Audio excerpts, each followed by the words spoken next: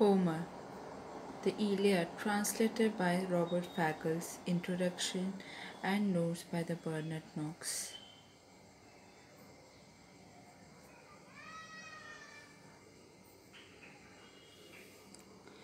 Penguin Classics, the Iliad.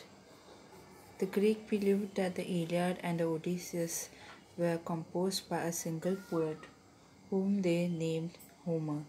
Nothing is known of his life, while seven Greek cities claim the honor of being his birthplace. Ancient traditions place him in Ionia, located in eastern Aegean. His birth date is undocumented as well, though most modern scholars now place the composition of the Iliad and the Odyssey in late 8th or early 7th century BC. Robert Fagles is author W. Marks, 19th Professor of Comparative Literature, Emeritus at Princeton University. He is recipient of the 1997 Penn Ralph Manheim Medal for Translation and the 1996 Academy Award in Literature from American Academy of Arts Letters. Fagles has been elected to the Academy, the American Academy of Arts and Science, and American Philosophical Societies. He has translated the poem of Fagles. His translations Sophocles, Three Thebans plays Aeschylus, Orestes nominated for National Books Awards, and Homer's Iliad winners of the 1991 Harold Morton Lantern Translation Awards by the Academy of American Poets, an award from Translation Center, the Academy of American Poets, an award from the Translation Center of Columbia University, and New Jersey Humanity Books Awards are published in Penguin Classics. His original poetry and his translation have appeared in many journals and reviews as well as in his books of poems. Vincent's poem from the picture of Van Gogh.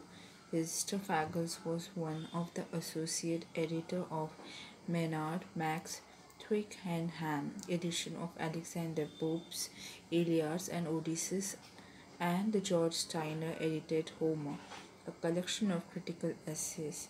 Mr. Fagles' most recent work is a translation of Homer Odysseus available for Penguin. Bernard Knox is the Director of Emeritus of Harvard Center for Hellenic Studies in Washington, D.C. His essay and review have appeared in numerous publications, and in 1978 he won the George Jean Nathan Award for Dramatic Criticisms. His works include Oedipus at Theba, Sophocles, Tragic Hero and His Time, The Heroic Temper Studies in Sophoclean, Tragedies, Words and Actions, Essays on the Ancient Theatre, Essay Ancient Modern. Awards, the 1989 Penn Spielvogel Demosthenes Awards, The Oldest Dead White European Males and Other Reflection on the Classics, and Backing into the Future, the Classical Tradition and its Renewal. Mr. Knox is the editor of the Norton Books of Classical Literature and has also collaborated with Robert Fagles on the Odyssey and the Three Theban Plays. Penguin Books Publications.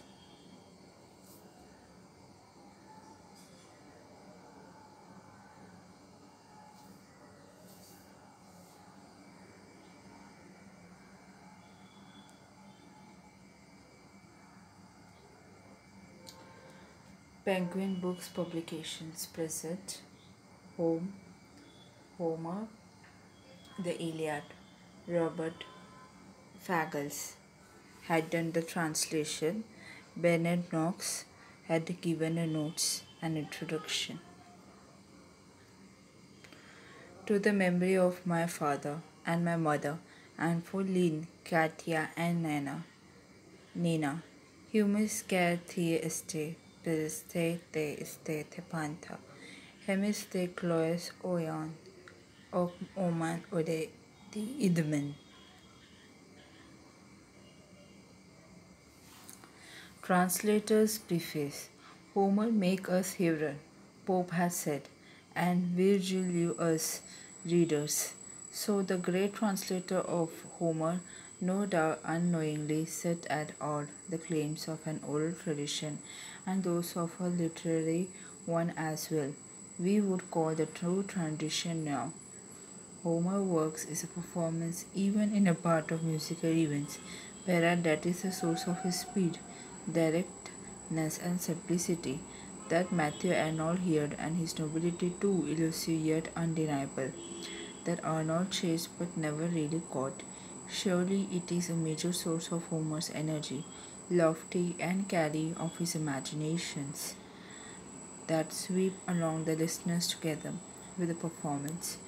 For there is something powerful in his songs, that unequaled fire and rapture, Pope again, which is so forcible in Homer that no man of a true poetical spirit is master of himself.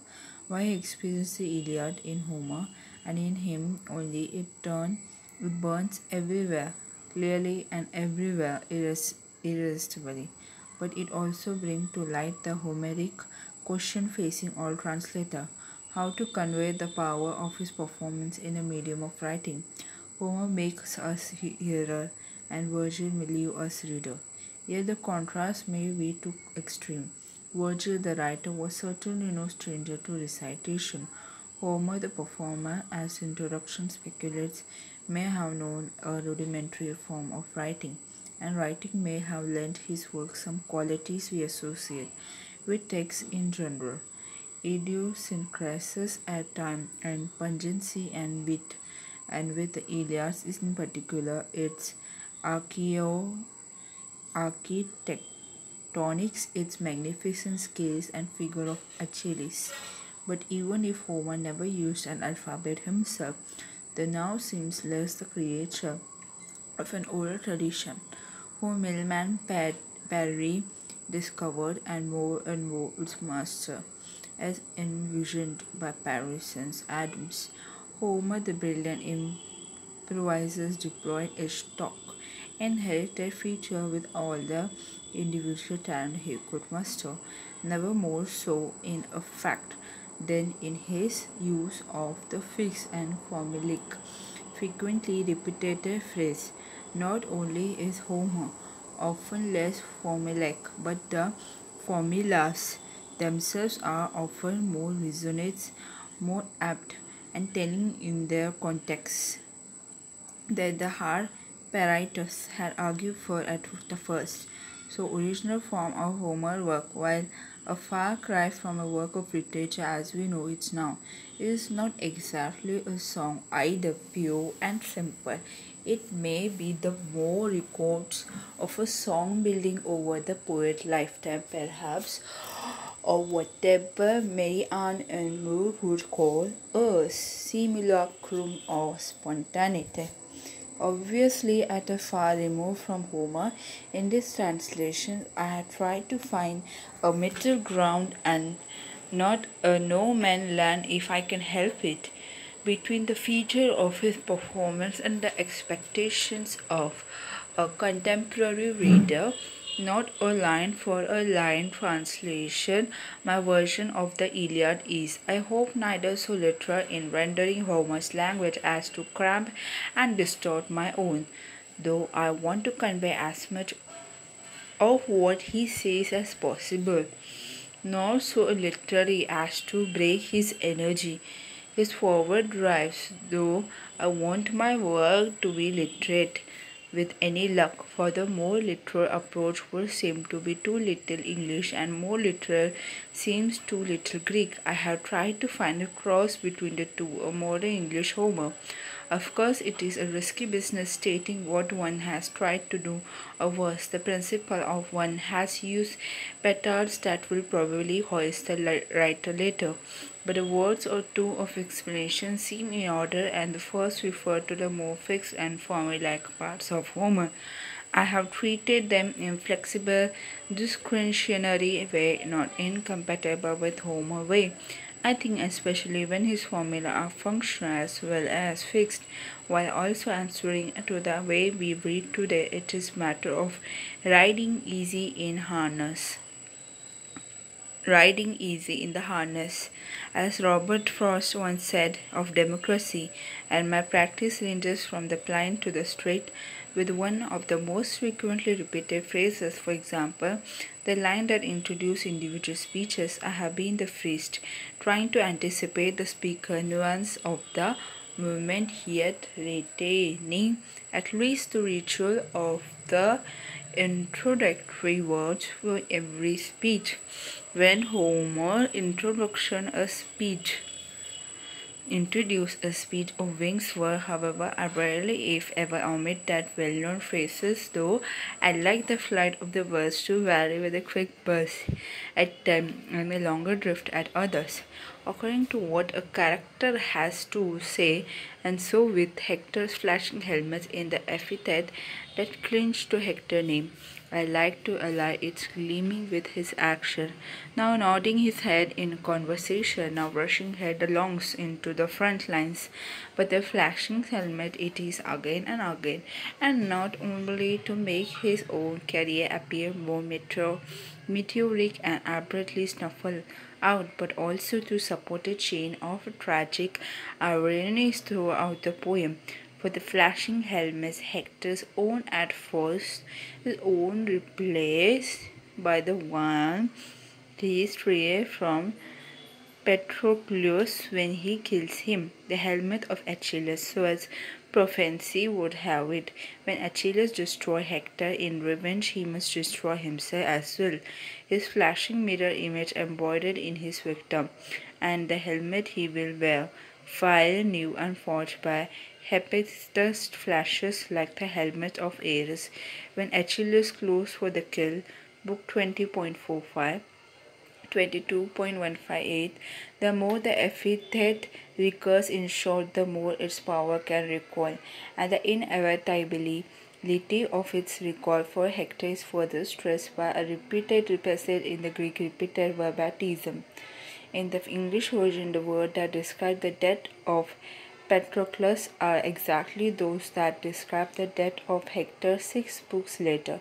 16.1001 5 22.425 29 the first death, both in the mind of Achilles the Avenger and in the style of his maker, will have served as warrant for the second. All in all, then I had tried for the repetition with a difference when variation seems useful, repetition with a grim insistence when the scales of Zeus, the Homeric moral balance, is at issue, turning briefly to Homer's metrics through we.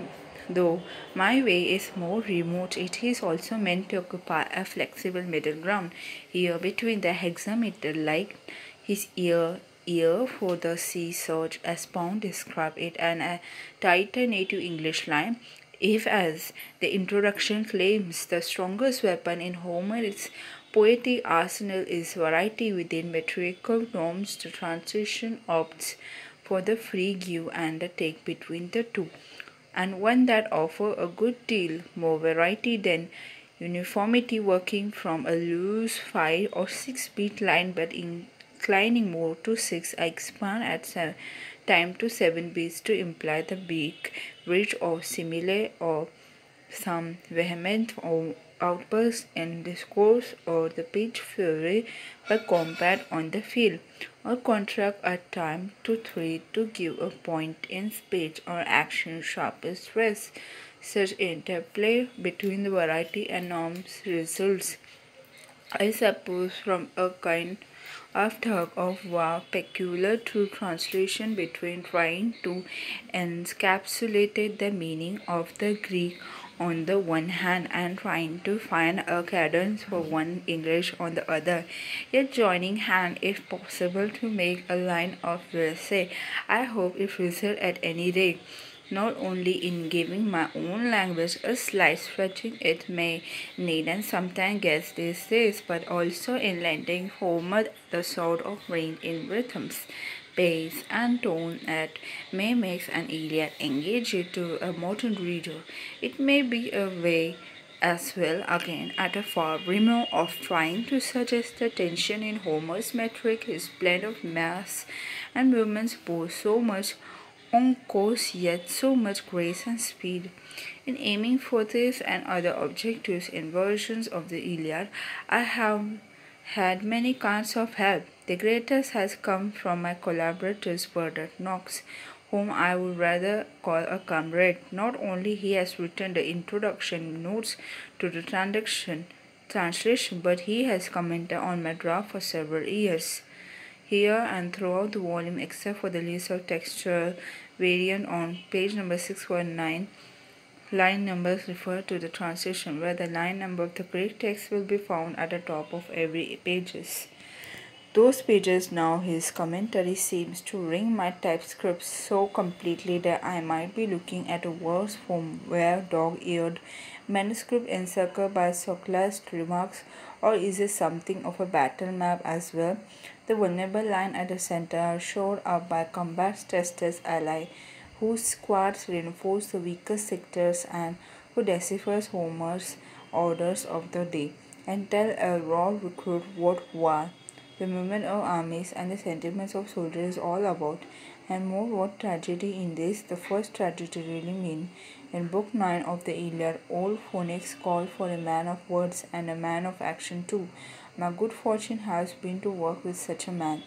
Several modern scholars and critics cited in the biography have helped as well, and so have several modern translators of the Iliad in whole or part. Each has introduced me to new aspects of the poem. Another potential for the present, for if it is true, as Maynard Max proposed, what we translate from a given works is what wearing the spectacles of our time. We see in it. It is also true that we see in what we have the power to translate. So my debts to others are considerable, and hence I say my thanks to William Arrowsmith, Robert Grace, Matthew Hammonds, Richard Latimore, Christopher Locke, Paul Mason, Ennis Rees, and E.B. Reeve. A few I have known in a person, and most I have never met, yet I suspect we all have known each other in a way, having trekked across the same territory, perhaps having all encountered the nightmare that haunted Pope, that he was engaged in a long journey, as Joseph Spence reported, puzzle which way to take and full of tears, that it would never end, and if you reach the end, the fear may start in earnest. In any event, the translator I have known the best is the one whom I owe the most, Robert Fitzgerald. Fitzgerald, both for the power of his example and because at a sensitive moment he heartened me to fit on your greaves and sword belt and face the moil of the melee. Many other friends have come to my side, some by reading, some by listening to me read the work in progress and responding in close detail with criticism or encouragement or healthy combination of the two. Most criticism or encouragement or the healthy combination of the two. Most encouraged of all, none has asked me, why another Iliad? For each understood it seems that if Homer was a performer, then his translators might aim to be one as well, and that no two performances of the same work, surely not of musical composition, so probably not of a work of language, either will ever be the same. Timbres and tempos of each will be distinct, let alone its deeper resonance will and trust. My thanks then to Marlene, Arthur, Paul Auster, Sandra Bernman, Charles B.A., Claudia Brodsky, Beth Brombert, Victor Brombert, Clarence Brown, Rebecca Bushnell, Robert Kenmore, Robert F. Cohen, Rachel Hayes, Robert Hollander, Samuel Hines, Edmund Hekele, Nita Craven, Janet Lembecker, David Lenson, William Leviton, Herbert Marks, J.D. McClatchy, Earl Minor, William Mullin, Georgia Nucknet, Joyce Carol Otis, Joanna Prince, Michael Putnam, David Quinn, Richard Wright, James Richardson, Charles Segal, Stephen Shankman, Michael Simpson, Raymond Smith, Paola Duante, and Theodore Weiss. and several classicists have lent a steady hands. William H. R., John Dunke, Elaine Phantom, Andrew Ford, John Kenney, Richard Martin, Glenn Morse, and Homer Zeitlinum. The published commentaries of the scholars cited among the further reading and even some unpublished have helped us on our way. Thanks to the kindness and clarity of the author, our book was in its later stage when M. Willox sent the galley of his second volume, books 13 to 24, and the remaining part of the commentary in progress under G. S. Craig's editorship, his own works on Book 5 through 8, J. B. Hainsworth on 9 through 12, Richard Jankos on 13 through 16, Mark W. Edward on 17 through 20, and Nicholas Richardson on 21 through 24 luckily arrived while each was still in a prose or typescript. The first impulse for the translation, however, came from the late W. B. Stanford, who one afternoon in County Wicklow many years ago sketched out my route for returning to the source. The roof of some great houses had extended welcome shelter to the translator and his work. Theodore and May Cross have turned Nantuckets in Ithaca West with their Homeric hospitality. The Rockefeller Foundation provides a resident fellowship at the Villa Sabinolin in Speligoia. During May 1984, Princeton University gave me leave of absence in the spring semester of 1982 and 1985-1989. More important, the chance to study Homer with many students whom have been an education to me. The program in Hellenic Studies at the university twice appointed me to a Stanley J. Seeger Fellowship, first to begin the translation on Greek terrain, then to complete it the year later. The Secretary of Comparative Literature, from its leader, Karol Szymanski, to Gary Fuchs, to Quiet Writer, and lately LaserJet, have been invaluable in helping to prepare the final manuscript. And close to the zero hour, Deobro Freire shared the task of playing the Greek line numbers throughout the text. To produce the book at my hand, my editor Catherine Court, assisted by Caroline White, has treated the writing and the writer too with energy, affection, and address.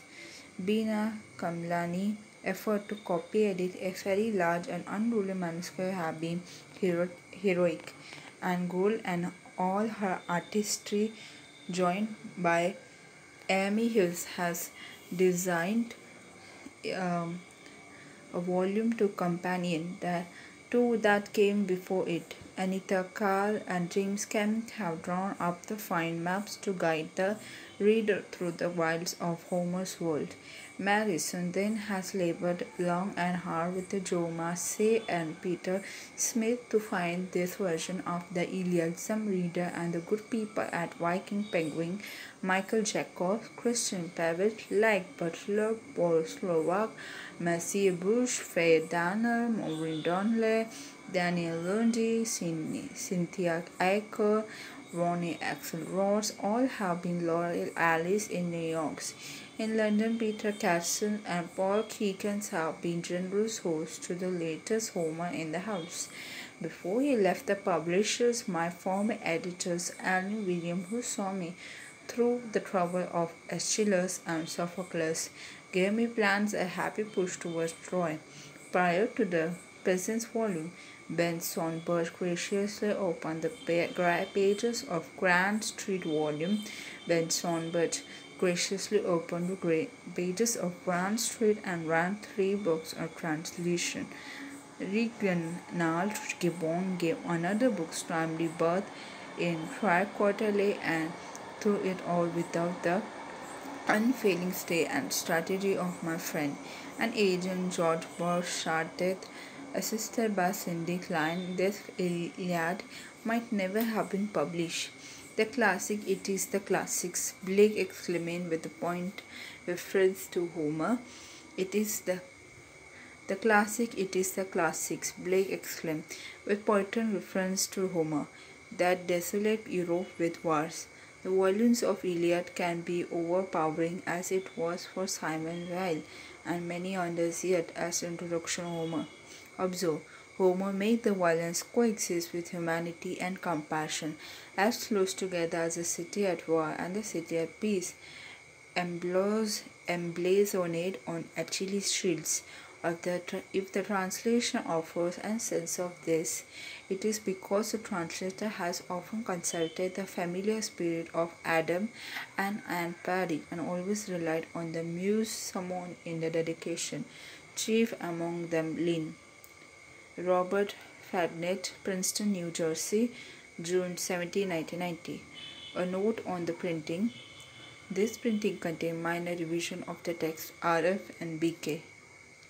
Translator preface, introduction, spelling and pronunciation of Homeric names 65, map 1, Homeric geography mainland Greece 68, 2, Homeric geography, the Peloponnese 70, 3rd, Homeric geography, the Aegean and Asia Minor inset Troy and vicinity 72, Homer, the Iliad, Book 1, The Rage of Achilles, page number 77, Book 2, The Great Gathering of Armies, page number 99, Book 3, The Heron Review, The Champions, 128, Book 4, The Truce Erupts in Wars, 145, Books 5, Diomedes Fight the God, 164, Book 6, Hector Returned to Troy, 195, Books Ajax Duels with Hector, 214, Books 8, The Tide of the Battle Turned, 231, Books 9, The Embassy of Achilles, 251, Book 10, Merodean Through the Night, 276, Book 11,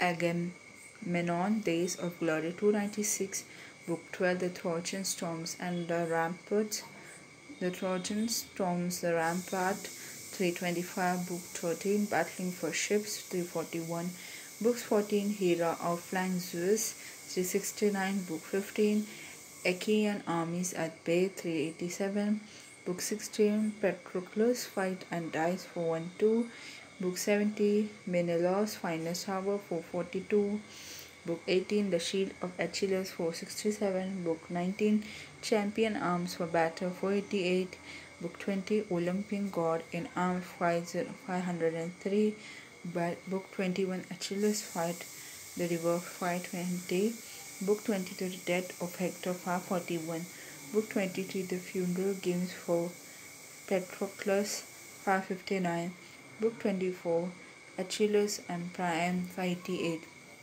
Notes: The Genealogy of the Royal House of Troy, 617, textual variant from the Oxford Classical Text, 619, notes on the translation, 621, suggestion for further reading, 635, pronouncing clause 3, 639, introductions.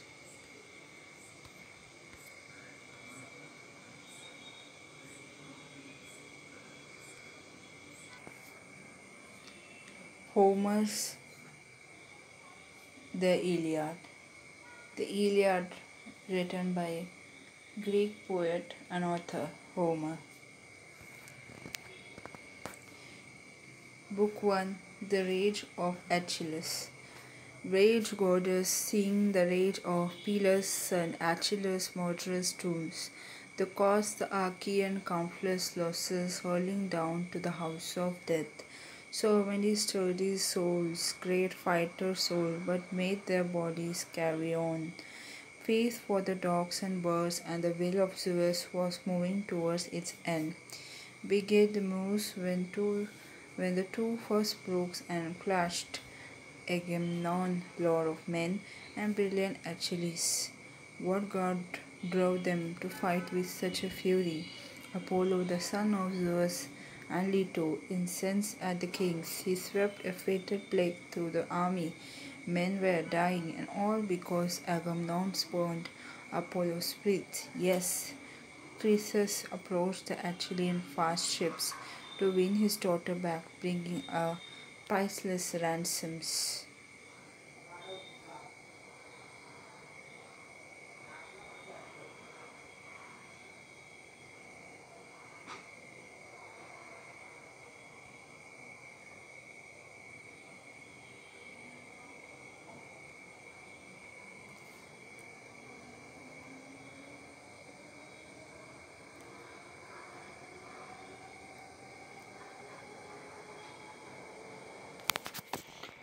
and bearing high in hand, wound on the golden staff, the wrath of the god, the distant deadly archers, he begged the whole Achaean army, but most of all, the true supreme commander Atreus' two sons, Agamemnon, Menelaus, all aggrieved geared for war.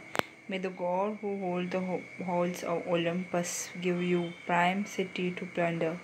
Then safe passage home. Just set my daughter free, my dear one here. Accept this gift, this ransom. Honor the god who strike from the world away the son of Zeus Apollo. And all ranks of Achaean cried out their assent. Respect the priest, accept the shining ransom. But it brought no joy to the heart of Agamemnon. King dismissed the priest with a brutal order ringing in his ear. Never again, old man, let me sight of you by the hollow ships. Not loitering now, not slinking back tomorrow. The staff and the wrath of God will never save you then. The girl I will give up the girl long before that old age will overtake her in my house in Argos, far from her fatherland, slaving back and forth at the loom force to share my bed. Now go, don't tap my wrap, and you may depart alive. The old man was terrified. He obeyed the order, turning, trailing away in silence down the shores where the battle line of breaker crashed and dragged, and moving off to a safe distance over and over. The old priest prayed to the son of a sleek-haired Leto, Lord Apollo. Hear me, Apollo, god of the silver bow, who stride the wall of Christ and Scylla, sacrosanct, Lord in the power of Tenodos, Sminatus, god of plague. If I ever roofed a shrine to please your heart, ever burned the long rich bones of bulls' goats on your holy altars, now bring my prayer to pass. Pay the Danus back your arrow for my tears. His prayer went up, and Phoebus Apollo heard him. Down he strode from the Olympus peaks, storming at heart with his bow and hooded quiver slung across his shoulder. The arrow clanged at his back as the god quaked with rage. The god himself on the march down he came like a knight. Over against the ship he drowned to a knee, let fly a shaft, and terrifying clash rang out from the great silver bow. First he went for the mules and circling dogs, but then, launching the piercing shaft at the men themselves, he cut them down in rows, and the corpse fire burned on, night and day, no end in sight. Ninth day, the arrow of God swept through the army. On 10th, Achilles called all ranks to muster. The impulse seized him, sent by white-armed Hera, giving to see Achaean fighter drops and die. Once they gathered, crowding the meeting ground, the swift runner Achilles rose and spoke among them. Son of Atreus, now we are beaten back. I fear the long camping is lost. So home we sail, if we can escape over there, if war and plague are joining force now to crush the ague. But wait, let us question a holy man, a prophet, even a man skilled with dreams. Dream as well can come over way from Zeus. Come, someone to tell us why Apollo rages so, whether he blame us for woe we fail or sacrifice. If only the god would share the smoky savour of lambs and full-grown goats, Apollo might be willing still somehow to save us from this plague. So he proposed, and down he sat again as Calchassus rose among them. Testor's son, the clearest by far of all the seers, who scanned the flight of birds, he knew all things that are, all the things that are past, and all are to come. The seer who had led to Argive ship to Troy, with second sight that god Apollo gave him, for the army's goods, the seer begins to speak. Achilles, dear to Zeus, you order me to explain Apollo angers the distant deadly archers. I will tell it all. But strike a pact with me. Swear you will defend me with all your heart, with words and strength of hand. For there is a man I will enrich, I will see it now, a powerful man who lords it over all Argives, when the Archaeans must obey. A mighty king raging against an inferior is too strong. Even if he can swallow down his wrath today, still he will nurse the burning in his chest until sooner or later he send it bursting forth. Consider it closely. Achilles, will you save me? And the matchless runner reassured him, Courage, out with it now. Calchas, reveal the will of God, whatever you may know. And I swear by Apollo, dear to Zeus, the power you pray to Calchas, when you reveal God will to the argue, no one not while I am alive and see the light on earth, no one will lay his heavy hand on you by the hollow ships, none among all the armies, not even if you mean Agamemnon here, who now claimed to be by far the best of Achaeans. The seer took heart, and this time he spoke up bravely. Beware, he cast no blame for woe. We failed a sacrifice, the god enraged because Agamemnon spurned his priest. He refused to free his daughter, he refused the ransom. That's why Archer sent us pain, and he will send us more, and never drive this shameful destruction from the Argives. Not till we give back the girl with sparkling eye to her loving father, no price, no ransom paid, and carried a sacred bundle bulls to Christ's town.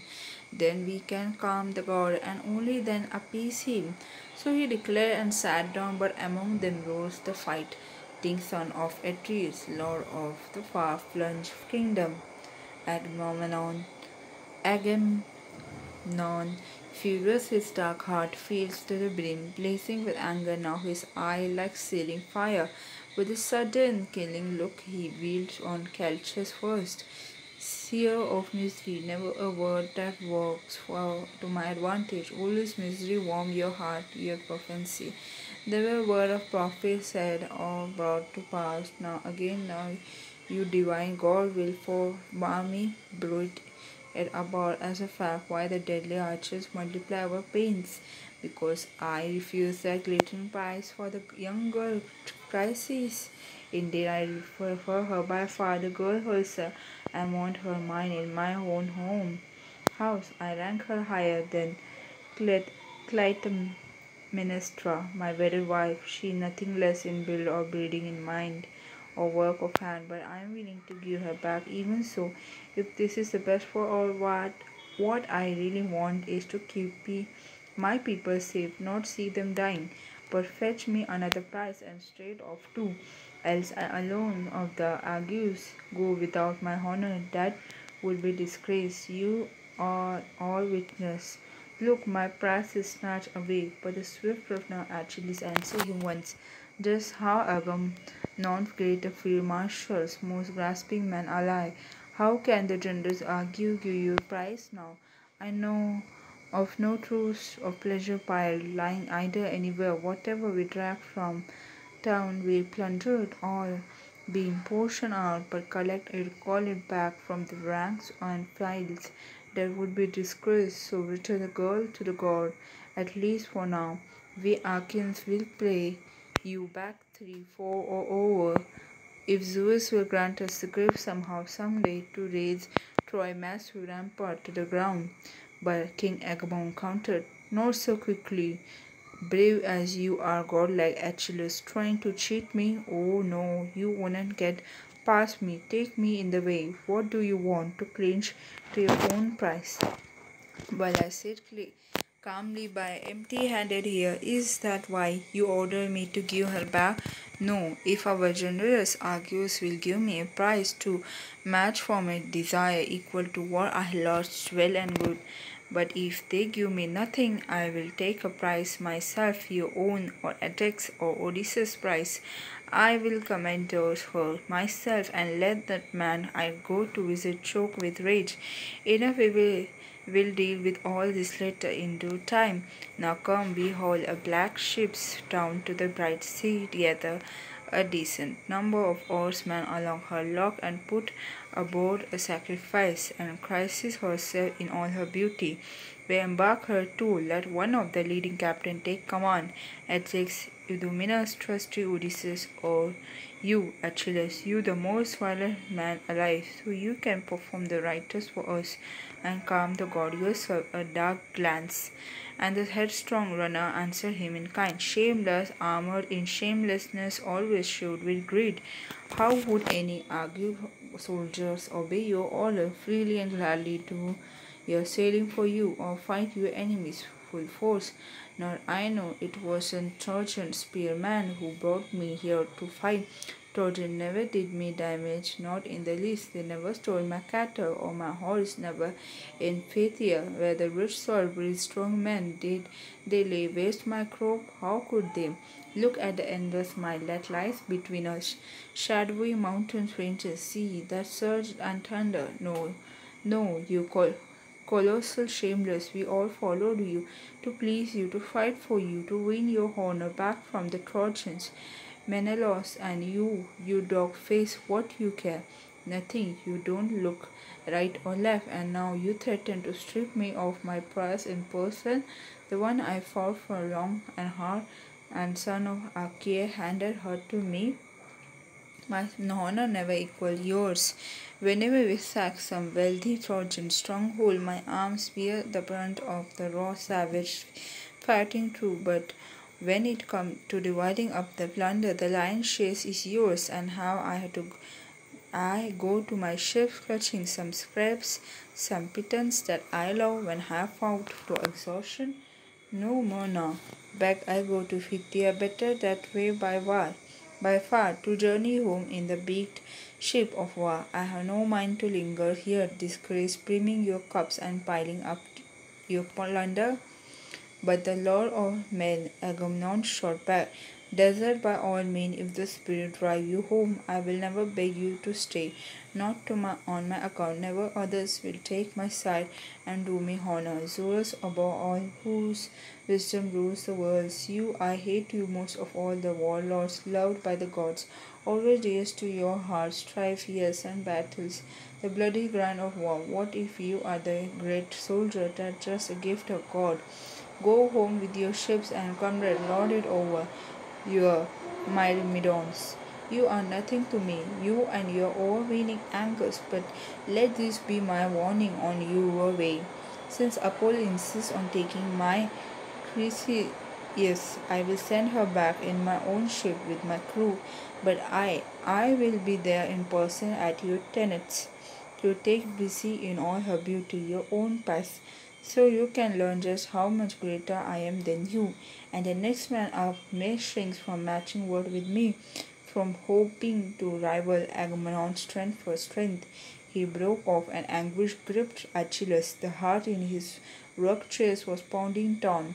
Should he drown the long sharp sword slung at his hips, thrust through the ranks and kill Agamemnon now, or check his rage and beat his fury down? As his racing spirits veered back and forth, just as he drave his huge blade from its sheaths, down from the vaulting heavens swept Athena, the white-armed goddess Hera, sped her down. Hera loved both men and cared for both alike. Rearing behind from Pallas, seized her fiery hairs. Only Achilles saw her, none of the other fighter. Struck with the wonder he spun around. He knew her at once, Pallas Athena, the terrible blazing of those eyes, and his wings words went flying. Why now, child of Zeus and the shield of thunder, why come now to witness the outrage Agamemnon just committed? I tell you this, and so help me, it's the truth. He will soon pay for his arrogance with his wife. He grey-eyed, clear. The goddess Athena answered, down from the sky I come to check your rage, if only you will wield. The white-armed goddess Hera sped me down. She loved you both, she cared for you both alike. Stop this fighting now. Don't lay hand to a sword, lash him with threats of the price that he will face.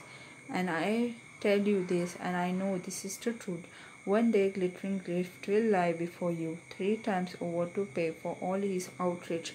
Hold back no, obey us both, so she urged, and the swift runner complied at once. I must when the two of you had down commands, goddess or man, submit through his heartbreak with fury. Better for him by far, if a man obeys the god, They are quick to hear his prayer, and with that Achilles stayed his burly hands on the silver shelves and slid the huge blade back in his sheaths. He would not fight the order of Athena. Soaring homes to Olympus, she rejoined the gods. Aloft in the hall of Zeus, whose shield is thunder, where Achilles rounded on Agamemnon once again, slashing out at him, no relaxing his anger for a moment. Struggling drunk with your dog eye, you found out. Never once did you arm with the troops and go to battle, risk an ambush packed with Achaean picked men. You lack the courage, you can see death coming, safer by far. You find to foray of all through camps, commandeering the price of any man who speaks against you, king who devour his king, people worthless, as the men you rule. If not stride, this outrage would have been your last. I will tell you this, I swear I might oath upon it, but this sceptre's look, that never again will put forth crowns and branches. Now it's left its stumps on the mountain ridges forever, nor will its sprouts new green again. Now too the brazen axe has stripped its barks and leaves, and now the son of Achaea passes back and forth as they hand the judgment down, upholding the honors custom whenever Zeus commands. This captors will be the mighty force behind my oath. Some day, I swear, a yearning for Achilles will strike Aegeus' sons and your all armies, but then, Atrides harrowed as you will be, nothing you do can save you. Not when your hoarders or fighter drops and die. You cut down by the hand of man killing Hector. Then you will tear your heart out, a spirit raging that you disgrace the best of Aegean. Down on the ground,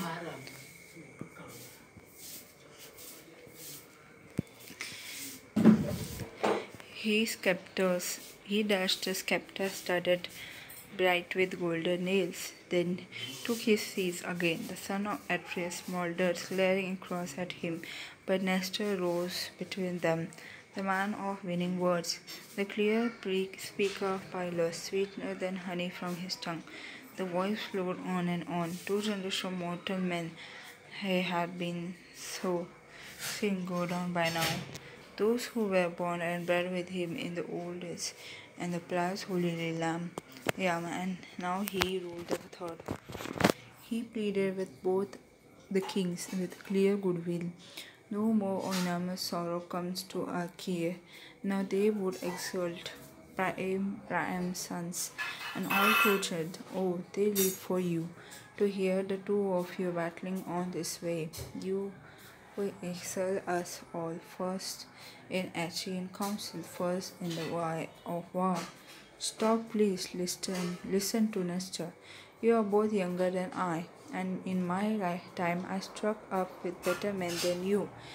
Even you, but never once did they make light of me. I never seen such men, and never will again men like Pirithous, Dryas, fine Captain, Canis, and Exodus, and Polyphemus, royal prince, and Theseus, Aegeus' boys, a match for the immortal. They were the strongest mortal ever bred on earth, the strongest, and they fought against the strongest too, shaggy Centaurus, while Brutus of the mountain, they hacked them down, terrible deadly war, and I was in their rank fresh out of Pylos, far away from home. They enlisted me themselves. I fought on my own, a free lance, single-handed, and none of the men who walked the earth these days could battle with those fighters, none of but they took to heart my counsels. Mark my words, so now you listen too. Yielding is far better. Don't seize the girl, Agamemnon. Powerful as you are, leave her, just as the son of Achaea gave her his bride from the very first. And you, Achilles, never hope to fight it out with your king pitting force against his force. No one can match the honor dealt a king. You know scepters, kings to whom great Zeus gives glory, strong as you are. A goddess was your mother. He has more power because he rules more men. Atrides end your anger. Look, it's Nestor's. I beg you, cool your fury against Achilles. Here the man stand over all Achilles' army, over rugged bulwark, bragged for shock of war. But King Agamemnon answered him in haste. True, old man, all you say is fit and proper, but this soldier want to tower over the armies. He want to rule over all, to lord it over all, give out orders to every man inside. Well, there is one I trust who will never yield to him. What if the everlasting God have made a spearsman of him? Have they entitled him to hurl abuse at me? Yes, blazing Achilles broke in quickly. What a worthless burnt-out coward I will be called, if I will submit to you and all your orders, whatever you blurt out. Fling them at others. Don't give me commands. Never again, I trust, will Achilles yield to you. And I tell you this, take it to heart. I warn you, my hand will never do better for that girl, neither with you, king, nor any man alive. You Achaeans gave her, now you have snatched her back, but all the rest I possess beside my fast black ships. But one bit of it, can you seize my will? At thrice come, try, so the men can see the instant your black blood gush and spurred around my spear. Once the two had fought it out with words, battling face to face, both sprang to their feet and broke up musters beside the Aegean squadrons. Achilles strode off to his streams, ships, and shelter back to his friend Patroclus and their comrades. Agamemnon had a vessels hauled down to the sea. He picked out 20 oarsmen to man her lock, put aboard the cattle for sacrifice to the god, and led Achilles in all her beauty amid ships. Versatile Odysseus took the helm as a captain or The party launched out on the sea, foaming lands, while the son of Atreus told his troops to wash, purify themselves from the filth of plague. They scored it off through soaring in the surf, sacrifice to Apollo, full-grown bulls and goats along the beaten shores of the fellow-bearing sea. Savory smokes went swirling up the skies. So the men were engaged throughout the camp, but King Agamemnon would not stop the quarrel. The first